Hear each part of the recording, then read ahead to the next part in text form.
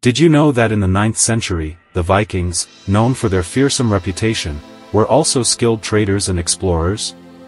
While we often hear about their raids and conquests, what's less known is that the Vikings established trade routes that stretched from the Middle East to Asia. One remarkable find is the Gagasia Stone, an artifact discovered in a Viking burial site. It bears inscriptions in both Norse runes and ancient Chinese characters. This suggests a direct connection between Vikings and the Silk Road, a network of trade routes that connected the East and West. The Vikings not only plundered but engaged in peaceful exchanges, contributing to the cultural exchange between Europe and Asia in ways we seldom acknowledge.